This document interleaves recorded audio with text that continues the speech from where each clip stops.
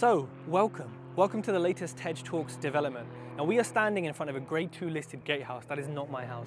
Grade 2 listed stuff, although fun, although it can be profitable, I just cannot be bothered. Imagine telling a builder, don't cut that joist, it's 200 years old. Oh, sorry geezer, I cut it. Anyways, I digress. We are in front of the entrance, or the pre-entrance entrance to my latest flip.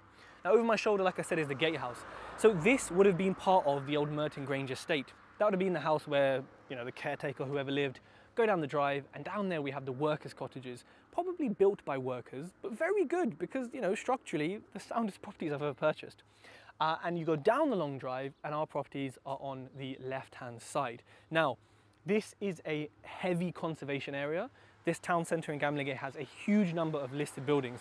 For some reason, ours is not, which makes life a lot easier. However, I think me and the neighbour have both chosen to follow the listed kind of guidelines and conservation area guidelines because we have to, but also because I think it's really important to do so.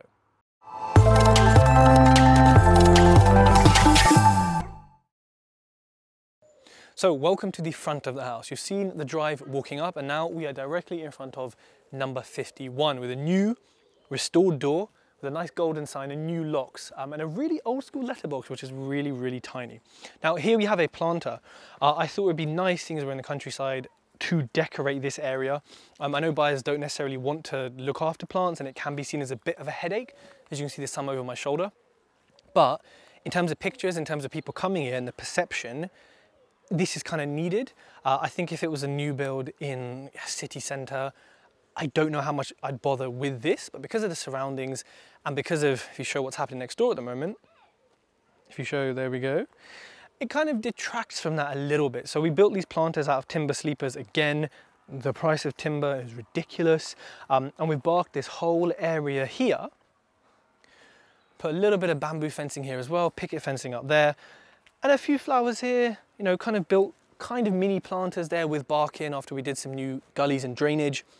And the front, now this colour, you may recognise this, or you will recognise it, as it matches the kitchen. It's forest green. I could have put a new, UPVC or composite door on and being green, but there's character in this cottage. I mean, if you look at the height of the door, you can call that character, slap your head on the top character, but I decided to keep it. This was all sprayed black, new, kind of antique handles there, and kept those in gold to kind of match the bathroom, which you will shortly see. So this is the front of the house. Again, a nice old kind of style light here, which is a PIR light, so it comes on as you walk because there aren't any street lights here. It is pretty dark. So it's kind of a functionality thing here, and it also looks pretty cool. And of course you can see the new windows, but let me show you inside.